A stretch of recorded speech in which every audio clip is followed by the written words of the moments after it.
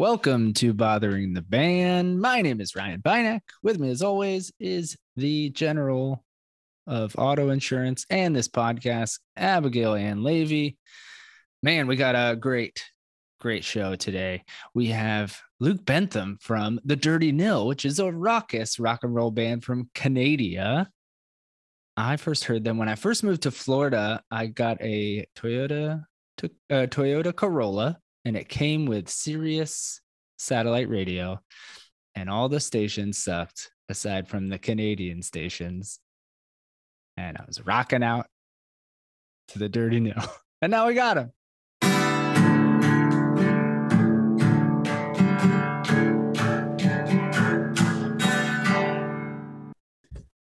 Hey guys. Hello. What's going on, man? Not much. How about you?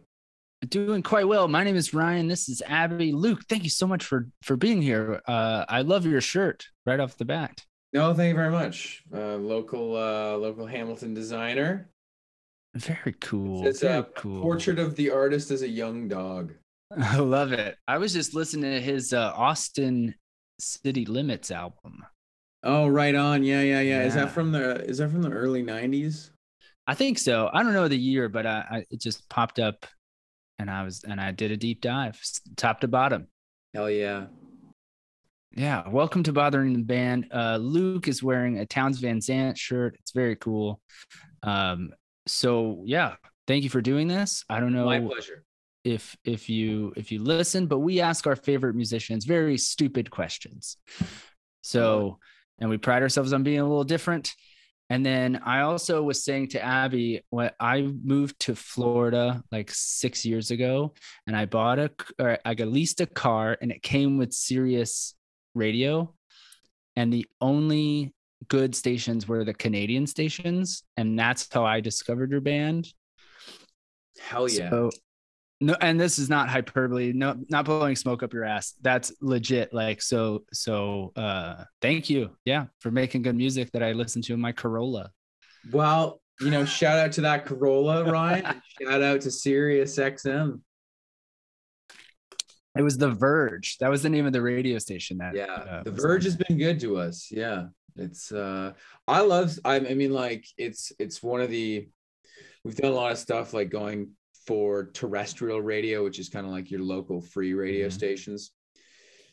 And that's just a completely separate thing from satellite radio. But satellite radio is great because, they're not conservative in terms of what they'll play. Like they'll play nasty stuff and, aggressive stuff and stuff with swearing in it. Doesn't matter. And, on the other side, terrestrial radio, that is, they're, because it's a shrinking thing. They don't play the same kind of stuff. It's much more mandated. And but yeah, Sirius XM. Anyway, shout out to Sirius. Much love. I had to. It was a necessity, because if you put on the terrestrial radio, it was either 90s pop or current like pop music, which runs the gamut. And either the 90s I don't mind, but the current stuff at the time I was like, I have no idea what this is. So yeah, I went for and I have a friend of mine, shout out to Adam Santiago, who always is like, your favorite bands are all Canadian. I'm like, sorry man, all the good bands are coming out of Canada, dude. Well, we got a pretty good scene up here right now. You do. We've had so many Canadian bands on this program. So let's start off. How are you? Where are you? I'm in beautiful Hamilton, Ontario. The sun is pink, or sorry, the sky is pink because the sun is setting. And how am I? I'm doing very well. I'm super happy. Life's good. Cool, man. And how do you describe the music you make? You personally, how do you describe it? Well, when I was a kid, my dad listened to a lot of outlaw country, as throwback to the first part of our conversation. And my mom listened to a lot of like women and songs, like Sarah McLachlan and Dido and all that stuff. So I think musically I'm right in the middle. Oh, that's wonderful. What a great spectrum. When's the last time you heard Dido, Abby? Jeez Louise. It lives rent free in my mind. So. This is a good question for future guests. Name 2 Dido songs. impossible. But they're all gonna say Eminem. Yeah. Eminem and the version that doesn't feature Eminem. Yeah. What's the name of that song? Do we know? I don't know. This is not like a smart ass thing. I can sing the lyrics. Things don't come. I don't actually know the lyrics, but I used to think, does she say "get out of Canada" when she says that line? Maybe. That's I used to think that. When I think about songs from like my childhood, like I just remember the melodies and the phonetic sounds of the vocals, not necessarily what they were saying. I mean, sometimes I think I know the words, and now I look them up and they're completely different from what I thought. But Abby has something right now. I know the name of the song. What is it? Spit it out. Thank you. Thank you. That's right. And I want to thank you for giving me the best day of my life. Okay, now it unlocked the whole thing for me. I would have never. And then she wants to be with you. Would have never got that. Oh, Luke, do you have any pets? Well, I have joint custody with my parents over a wily half cattle dog, half everything else mixed dog that I love very dearly. We he lives with my folks, but we take him at our place for for little vacations, and he has a great time here. So joint custody. And what's the dog's name? His name is Leo, but he has many other names. Cute little nicknames. Yeah. Porky. Okay. Yeah. Leonardo da Stinky. It goes on and on and on. That's good. I feel like if you don't have at least 5 nicknames for your dog, you're just not a good dog owner. Yeah. You're a bad dog parent if you're using less than 5, I'd say. Mm-hmm. It's a sign of affection. I think like for good friends and relatives too, you have all those things too. This is a question I'm curious about. It's my favorite question, and it comes from real life. So when you're opening, let's say, you're opening butter for the first time, and it has the plastic film on it, do you peel the whole thing off and throw that plastic film away, or you peel it just a little bit and leave it on? I peel the whole thing off and I lick it and then I throw it out. Yes. That's what you're supposed to do. Yeah. And that question comes from me going to someone's house and I'm like, why do you save this little plastic thing on your butter? Do you do it, Abby? You definitely do it. I throw it away. But it's either sour cream. I think it's sour cream. When you peel it off underneath, it says it. It's like, I'm not supposed to stay here. Throw me away. It's like something silly. Oh, wow. That's fun marketing. Really? Mm-hmm. I feel like if you keep that plastic film, on as a part of the yogurt container or whatever it is, that you should go on some kind of watch list. Mm-hmm. I mean, that's what the lid is for, right? Yeah, yeah. It's superfluous. We don't need it. It's not necessary. In fact, it's probably helps to cultivate bacteria. You should probably get rid of it. Wow. For science. Diving deep. I would bet all of our parents leave it on. I feel like it's a generational thing. Could be. Yeah. Mm-mm. From a time of scarcity. I don't know. We never save this plastic. Deb throws it away, but I will say that every time I visit her house, I do have to throw away probably like 15 condiment bottles too. Yeah. They're all That's what parents do. Yeah. And they just like save them, and 10 of them expired years ago and you don't know what's happening. Condiments. That's Deb's problem. Yeah. Sorry, Mom. Okay. I'm going to try to phrase this question. What's your favorite thing that America has stolen from Canada?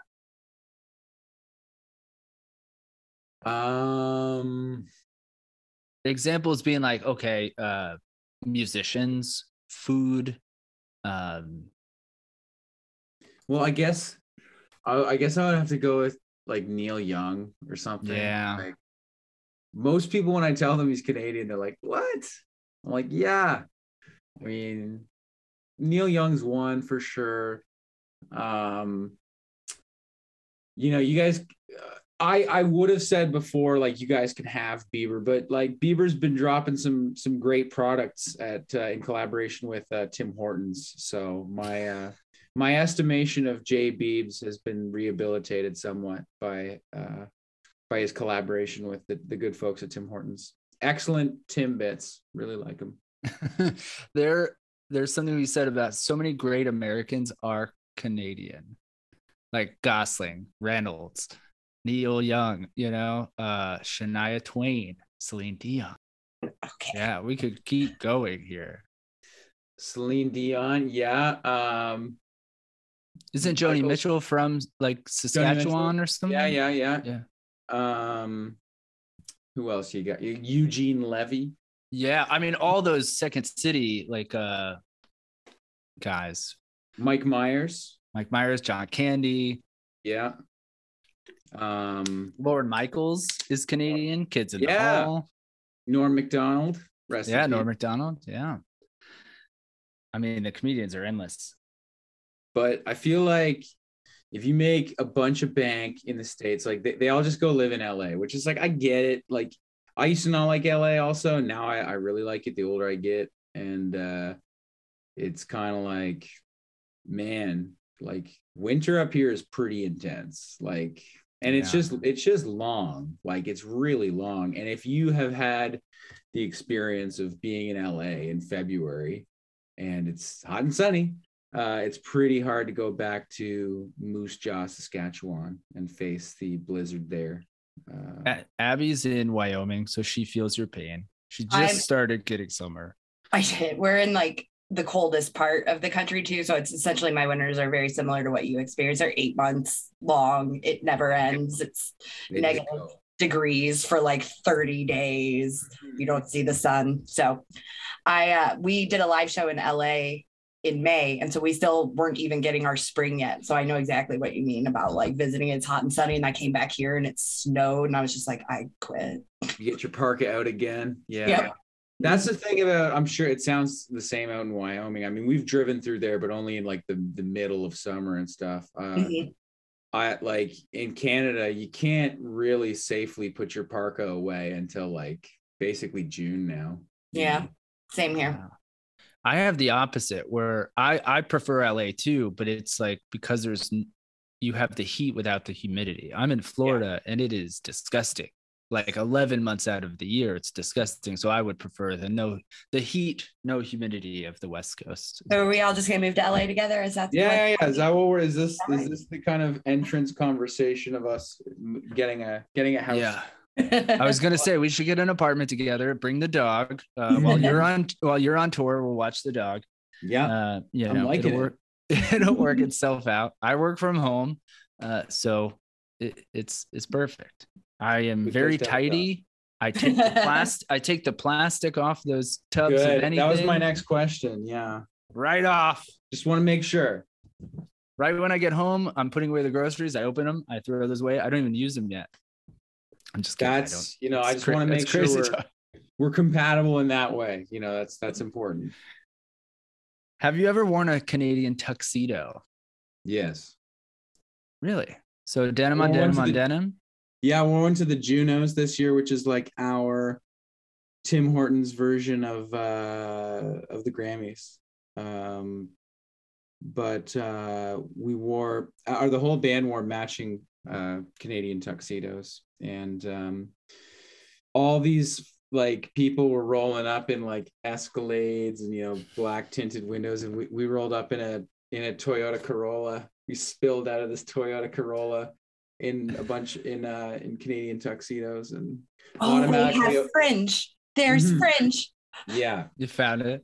We got to use that for like one of the promo posts. Yeah. This episode brought to you by Toyota Corollas, by the way. Yes, old ones. Yeah. But we had our friend named Nabby Sue Birch customize them for us. She's got a vintage store in Hamilton here called Daddy's Plastic. Shout out to Nabby. And she painted and customized these things for us, and it made quite the impact. It was a good time. You said Daddy's Plastic? Yes. Cool. Yeah, it looks like it says something. Yeah, it says "fuck art" on. Oh, good. I love it. So speaking of that, this is a further down on my list here, but I just have to say this is not a question. From the name to the cover and everything you went through, and of course the music. Fuck Art is in my opinion, a perfect album. And my opinion doesn't matter much, but I listen to it when I ride my bike. It's a perfect, like, motivator, inspiration, write some poems while I'm doing it. Love that fucking album. I'm glad you dig. I love it. Makes me happy. Yeah, dude. What's next? How long do you wear jeans between washings, or still on denim? And also on the road versus at home might be different. Well, on the road, I pretty much don't wash them, to be honest with you. And it's I kind of just like, I used to wear like, nicer quality jeans, like all denim ones, and now I just wear 511s, and I just buy a few pairs at a time. And I like these are 511s. They're completely covered in stains from me painting and just being sloppy. And at some point I'm just gonna chuck them as soon as like the first hole happens. It's over. I just get back on, get it. I have kind of a stack of them in my closet. I just pull another pair out. I'm not really much of like a fashion guy, I would say, in terms of my civilian life. When we get on stage, I certainly wear some more elaborate threads, but when I'm walking around, it's just it's pretty much t-shirt and jeans all day, every day.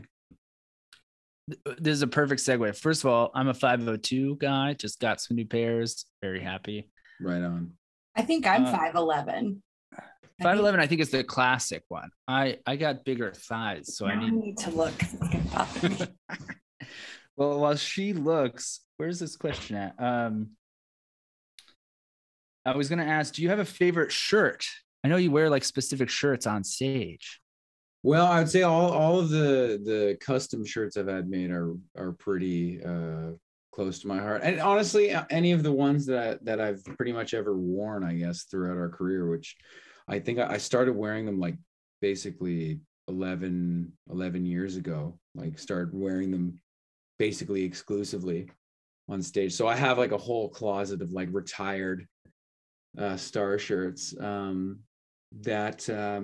where do you get these? Well, it started when we were it was our second ever tour. We were 20 and we went out to the east coast of Canada. We stopped in Montreal and we went to this place where all the clothing in the store was $10. It was all new clothing too. It wasn't like it wasn't like a thrift store or something, but they had this insane like white Star shirt with a white kind of button up short sleeve shirt with a collar, and it had blue and red stars all over it. It was the loudest, dumbest looking shirt I've ever seen in my life. It just looks like a clown shirt. And my friends, like, we laughed at it. My friend who was like, if you wear that, I'll buy it for you. I'll put up $10 for you to wear that shirt. And I wore it. I immediately felt like a superpower of like, I'm an asshole and this is great. And I feel like I can walk through brick walls. And I immediately felt this kind of like, I don't know, just like it felt different and it felt good. And so once I kind of went through that one, I had to basically start sourcing other ones. And I wore the shit out of that one. Like it's amazing that it didn't fall apart. And then other people were like, hey, check this out. Levi's makes one. And so I bought a few of those. And then I got to the end of the Star shirt rainbow and I'm like, damn, like I can't really find anything that's like high quality like I'm used to. And I can't find anything. So then I contacted this lady named Wendy, who's got a company called Canary Naturals, and she custom made me a Star shirt. And she had done stuff for this band called the Sadies. Oh, yeah, I know that. Yeah, she's a badass. I mean, she's like an old school chain stitch, like country and western shirt tailor, I guess, or craft shirt maker. I'm not exactly what term you'd use, but you know, we just drew up some crazy elaborate plans with like studs and, you know, kind of crossover thrash metal country shirts basically. And we came up with some awesome stuff together. Okay, Abby, what kind of pants? Oh, they're 7-Eleven. So maybe that's like They're from 7-Eleven? Wow. yes. I didn't know they sold pants. Maybe that's the lady. You got it all. I think, yeah, maybe 11? ladies are 7 series. Luke, do you have a favorite shirt at home? Favorite home shirt? Citizen shirt. I don't know. Yeah. Civilian shirt. Civilian shirt. Yes. I would say I have this shirt from my dad, like that. I think I just took it out of my dad's closet, and he's got to have had it since like the 80s. And it's this like giant black shirt that's really kind of like worn thin, but it's still completely opaque, but it's got almost like a silk-like quality because it's so light now. And it has tree frogs, like there's one on the back, and they kind of go around the shirt. It's a great shirt, very, very comfortable, cool looking shirt at this point.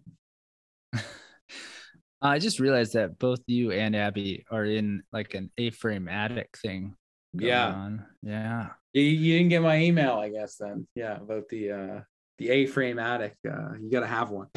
I did it. For a second there, I was like, wait a minute, what email? Yeah. Abby gets a lot of attention for that. Every guest is like, where are you?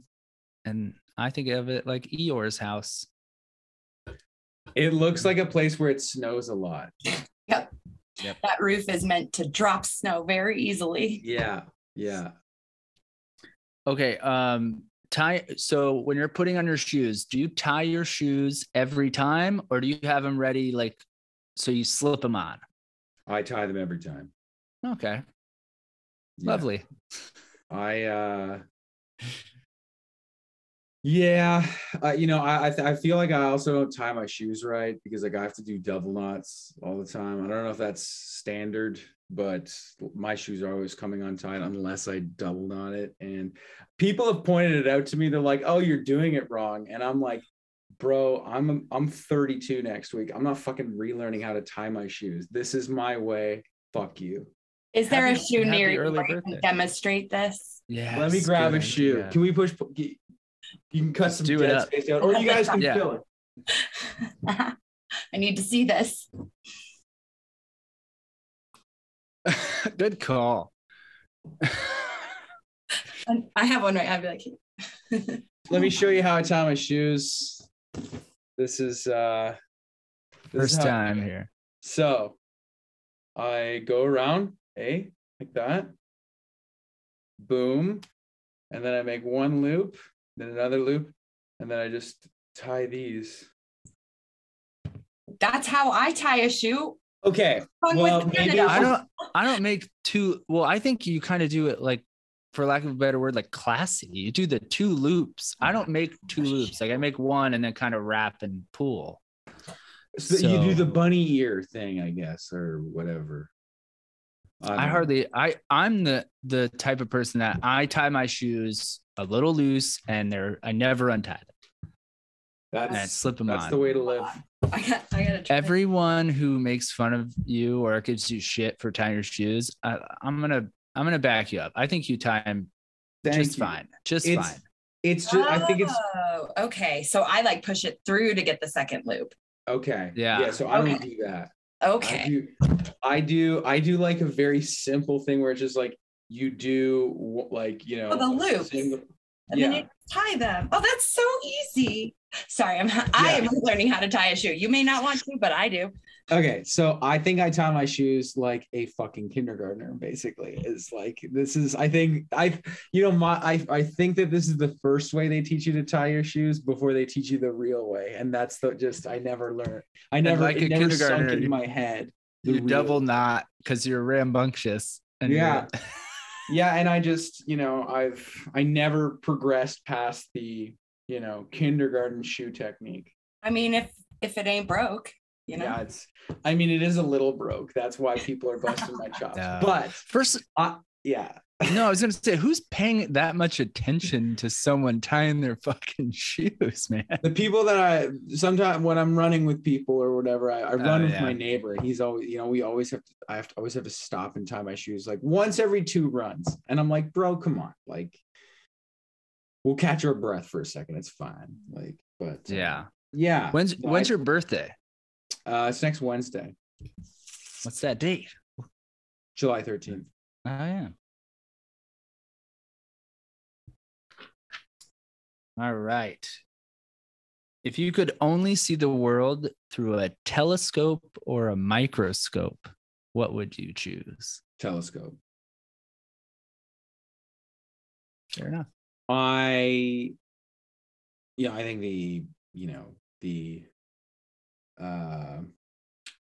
the world, like the world of microbes and all that stuff is really cool for sure. But I mean, how can you compare to the majesty of space? Yeah, I agree. I'd have to go telescope too. I was curious where you would go with this. If you would go metaphorical, like, you're looking at the world through a microscope where you're just picking things apart, over analyzing, versus, the dreamer of space. So you kind of nailed it. Yeah, I mean, in a metaphorical sense, yeah. I mean, I think you're just, I think my brain works in the microscope way on certain things of just like, details obsessed. But I think the more you can the more I can force myself to try and get some more perspective, it certainly makes it better. Well said. And no segue. Do you remember your childhood phone number? Yes. And it's still my parents' number, so I probably shouldn't say it. Oh, don't say it. No, even if it wasn't, it's probably someone else's. So yeah, I was just curious. Live albums or studio albums? It depends on the band, but that's the correct answer. Yeah, I mean, The Who's one of my favorite bands, and I really don't think you can beat Live at Leeds. I love a bunch of their studio stuff too, of course, but Live at Leeds is my go-to. And especially if you want to listen to James Brown or there's a lot of live stuff that is just unstoppable. But in general, I mean, usually it's cool to see what people can do in a studio. I don't know. I like both, but for nasty rock and roll with really good rhythm, I think that, live albums really kick ass. They're done right. Nailed it. Have you ever had a concussion? Not knowingly, no. It could have. I played one season of football when I was 11 years old, and because of some technicality or the league was full that I was applying for, they bumped me up into the next league. So I was playing, instead of with other 12-year-olds, 13-year-olds, I was playing with 16-year-olds, and I was annihilated. I was absolutely just scattered like sticks in the wind every single play. And for the life of me, I still can't tell you how football works. I was this big, and I was playing against these full-grown country boys with murder in their eyes, and all I wanted was for that fucking game to end. And so yeah, if I have received a concussion, it would have been from my time playing with the Wentworth Raiders for the 2001 to 2001 season. I feel like I probably have one or two undiagnosed concussions. Yeah. Abby, have you ever had a concussion? Mm-hmm. Yeah. Oh, no. Everybody gets their bell rung once in a while, eh? Yeah. Mm-hmm. I got a concussion, and my first concussion and stitches at the same time. Oh, damn. What happened? I ran into a cinder block wall. I was that will do it. I was a kid. I think I was in maybe first or second grade, and my parents used to drop us off at the YMCA or something during the summer, so they didn't have to deal with us. And I was racing this kid across a gym, and right as we're getting to the other side, somebody yelled my name on the other side of the gym. I was like, huh, and just knocked myself out. Damn. Oh my goodness. Damn. I would win. That's a Also, toughie. the important part here is I still got to the wall You first. won. Yeah. They put the medal on your limp body. That's what you say when you come to. Who won? Yeah. Did I make it? It's the only question. Mm-hmm. If you had to draw, if you were put on the spot to draw something, what would be your first attempt? Skull. Okay. Yeah. Good one. I mean, it's just I've been doodling them since I was a little kid. It's like a compulsion. It's like in Superbad where the guy can't stop drawing dicks. Like I can only draw that's my default setting is skull for sure. From the side perspective. Like, oh, really? Wow. Side skull. That's a little different though. That's cool. Are you gonna see the new Elvis film? yes. When? I don't know. I guess like soon, like within the next few days, I'd say. I really do want to see it. I mean, like, I know that the general consensus is probably mixed when it comes to Baz Luhrmann, but I actually like his movies. I think they're over the top and insane, and like I appreciate any movie that's like completely like one person's uncompromising vision of insanity. I'll go see it, like whatever he makes. And also just like I'm a huge Elvis fan, and I like cheesy summer blockbuster movies in general. Love it. Abby saw Top Gun Loved it 2 days ago. I saw it about a week ago. Loved it. We were talking about the Elvis film and Baz Luhrmann. You kind of took everything out of our mouths, but I don't know. It looks too pretty for me. I think that's why if anybody other than Baz Luhrmann was doing it, then I'd be like, yo, fuck this, like whatever. But because I just like as an auteur, I guess they're called, like I enjoy his general output. Like I watched his movies when I was a kid and they just like blew my mind because they're so visually insane. And so I've kind of stuck with him through all of it. Yeah. Like I like his kind of like, I don't know. I just like his style of movies. I don't think you can really say that anybody else's movies look like his movies. You're so right. And honestly, also that movie beat Top Gun in the box office. And I know that it's skewed because of COVID and whatever, but that's mind-boggling to me because Tom Cruise is a fucking legend, but Elvis is the king of rock and roll. So indeed, it's tough competition. I had to see Top Gun on the big screen. Elvis, I'm like, maybe I could wait. Maybe I can wait for the small screen on that one. Yeah, I hear you. My friend Kyle, my best friend, drummer of our band, he said the same thing.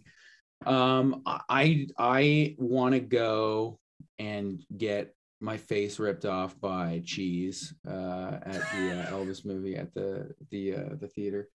I watch a lot of stuff at home, but I just love going to the theater. Like I'll go see movies I've already seen. Like we got a lot of good little local theaters around here, or a few at least, a handful of them that will rerun like Apocalypse Now or whatever, and I love going to see all that stuff. Anytime Back to the Future plays, I'll see it. And that's my favorite of all time. Anytime it shows up somewhere, like on some sort of anniversary or whatever, I'm like, well, I know what I'm doing. I saw Lightyear too. That was real good. Was it good? Yeah, I loved it. I took my kid, and rightfully so. A couple of things went over her head, but it was awesome. It was great. Loads of fun. I love Pixar too. Oh yeah, can't beat Pixar. No, they rock. What's your favorite Replacement song? I would probably have to go with I don't know. It's always like for me, it's a toss up always between like I really love Left of the Dial, and I really love Bastards of Young. Like I just I've had my like extreme romances with other songs. Like I really love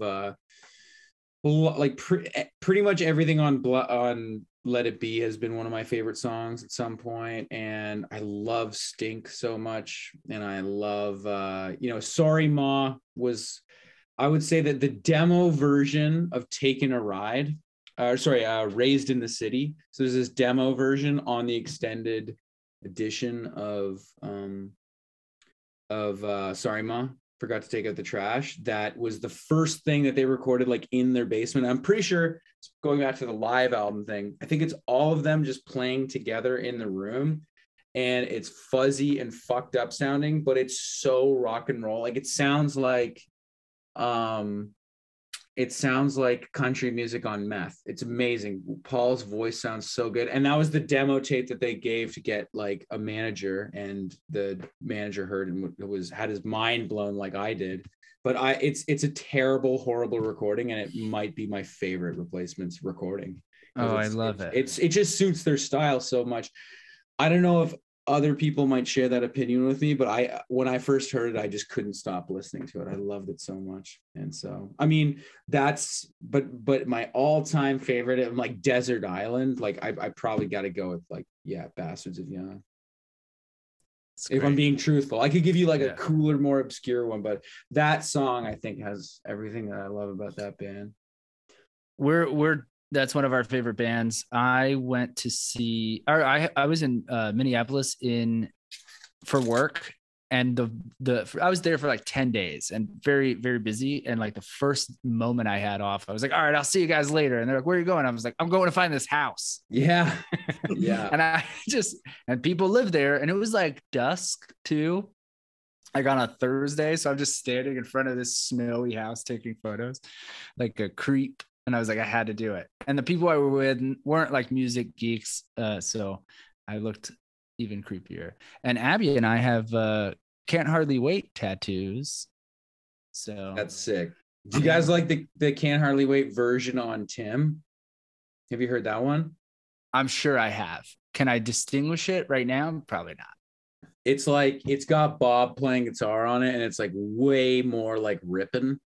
Like it sounds more like Thin Lizzy or something, because there's really playing all over it. And they didn't put it on the album, but I don't know why, but it's fucking amazing. It's really cool. I mean, like, yeah, anyways, I could talk forever about the Replacements, but yeah, I really like the go check that out. If you're a huge fan of Can't Hardly Wait, go check out the Replacement, like the Tim version of it. Tim version. Okay, cool. I have a soft spot for Treatment Bound in my heart. Oh my God. What a great song. Yeah. I fucking love that song so much. Talk about like horribly recorded, but it's perfect for the song. I put it in I've published a few books, and I specifically put that song in one of the books because I had to. I love that song. It's so good. A lot of stuff on Hootenanny is really good. Like, Within Your Reach is super cool. Color Me Impressed. I was gonna say, I think Color Me Impressed was on that album, right? Yeah. The first what album song is Androgynous on? Androgynous is on Let It Be. Okay. Yeah. Let It Be is insane. Like, there's only 8 songs on it, and it's like I Will Dare, We're Coming Out, Tommy Gets His Tonsils Out, Favorite Thing, Unsatisfied, Androgynous. That's a good one too. Answering Machine, and Black Diamond, and 16 Blue, and Senior Video. So I guess there's 10. But it's like, it's an insane record. Like every single song is really, really, really strong. Even the Kiss cover is really good. I don't know that we've interviewed many people who could name multiple Replacement songs, let alone an entire album in one go. Like top to bottom in order? Mm-hmm. Mm-hmm. It's pretty wild. I'm pretty big into the Replacements. I'm borderline obsessed. I mean, I've had a lot of favorite bands in my life, but none have lasted me as long as the Replacements. So they played in Toronto, their first concert in 22 years in 2013, and I was there, and it was like, honestly, it was one of the best days of my entire life. Like the day, the lineup was crazy. It was Riot Fest. There was only one stage. So Replacements headlined, first show in 22 years. And then before them, it was Iggy Pop and the Stooges, Raw Power lineup. And Raw Power is one of my favorite albums of all time. So they did all of Raw Power. It's just like, and then it was Dinosaur Jr. And like, it's like all of my favorite guitar bands in one day. It was crazy. Rocket from the Crypt played, and a bunch of our friends' bands played the show too. It was just like, it was one of those, never gonna happen again, crazy, amazing days in my friend group. Oh, wow. I was jealous that I didn't get to play with the Replacements, but they were. You haven't got a hug from Paul yet? I read I read some interview in researching you, doing deep dives, where you were like trying to, you brought it up. We're like, I need to get a photo or a hug or something, you said. I would just like to, I mean, like, I don't want to bother the man, but like, if I ever did get a chance to exchange words with him, I think that would make my life complete. I did get to meet the Who. We played with the Who, and so that was very. Oh, wow. I mean, Pete Townsend is my favorite guitar player of all time, so I mean, getting to talk to him was pretty sick. I got to see Roger Daltrey play with Billy Joel once. How was that? It was great. It was Billy Joel's last play at Shea Stadium before they tore down Shea Stadium. And it was magnificent. I love Billy Joel. And he had Paul McCartney and Roger Daltrey, Garth Brooks. He had so many people come out and play with him. Wow. It was pretty wild. That's crazy. I'm bummed I didn't get a shirt. Say what? I'm bummed I didn't get a shirt. Oh. Well, there's always eBay. There is eBay. Okay, so more music stuff. The Cro-Mags or Turnstile? Turnstile. Okay. I that's where I figured you're gonna go. Do you delight in rule breaking? Of course. Who doesn't? The one song just provided me with like 6 questions. What kind of car does your mom drive?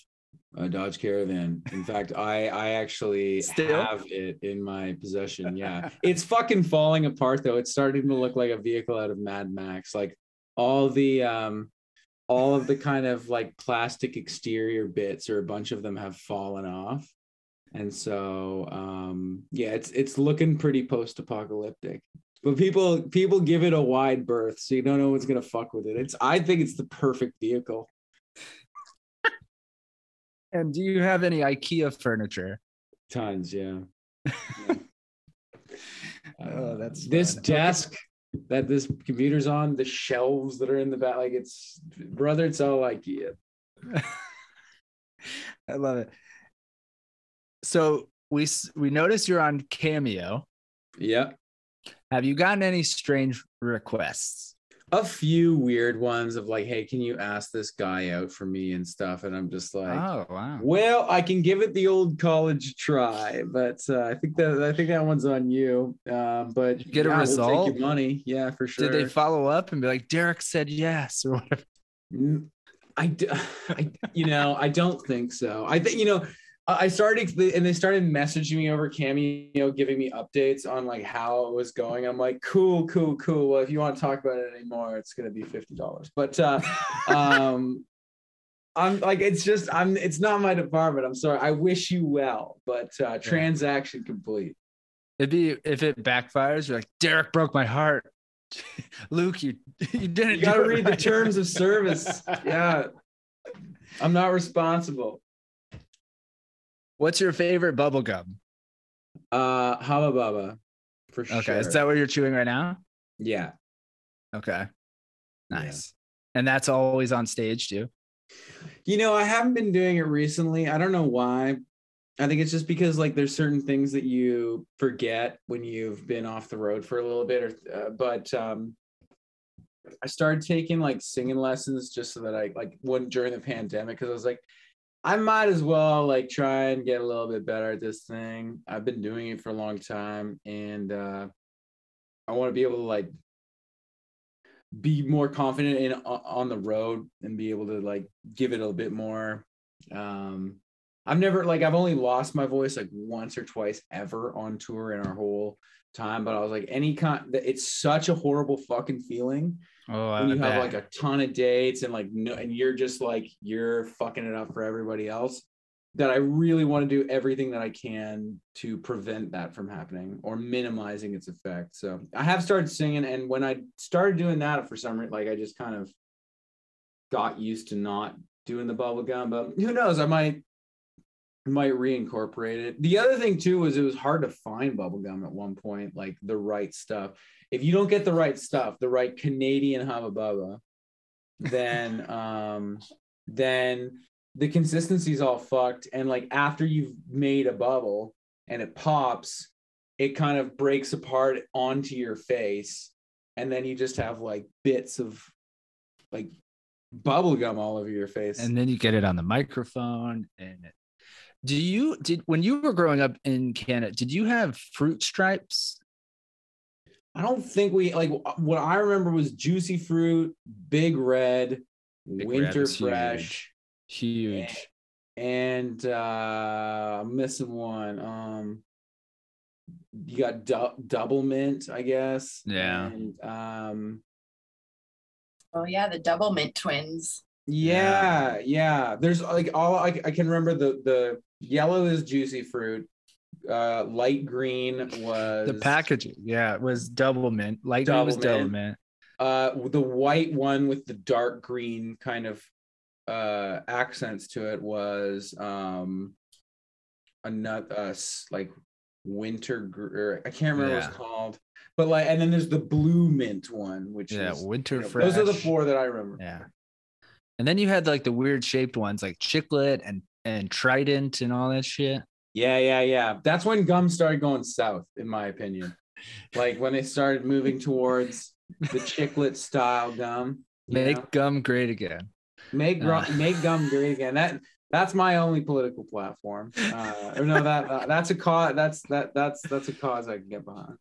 Oh man, that is so dumb. I regret saying that. I saw a guy when we were playing once in San Francisco, and he had a black hat and it said "Make Metallica Great Again." Oh, that's adorable. Yeah. Well, Fruit Stripe in the States it was very sweet, but it lost flavor in, I don't know, like 7 seconds, like 4 chews, and that's gone. It's now it's now in a ton of memes. Like, yeah, I don't know. I saw one that was like, I've had, or what, something about like it lasting longer than their relationship or something, because it just has such a terrible reputation. Yeah. It burns bright. Mm-hmm. Burns bright, but it burns fast. I need to get. I was on the Dirty Nil site looking for a shirt. I was wanting to buy a shirt, but I want one that says "fuck art" on it. None of them say. Yeah. So, did you go to Press Time or sorry, Cut Loose? Cut Loose. Rather, not Press Time, Cut Loose. Okay. Is our kind of international distributor. But they should have some stuff left over from Fuck Art. Cool. All the listeners go to Cut Loose and buy shirts. So, Luke, shameless plug time. Do you follow us on Instagram? I do not, but I will now. Please do. All the listeners follow us on Instagram. This is just our little gimmick we do to shame our guests into following us, and also the listeners to take the time. That's why I'm talking slow. Real petty shit. I'm getting you right now. Bothering the band. Yeah, man. We follow you. Follow back. Oh, you already follow me? That's cool. All right. So there we go. Man.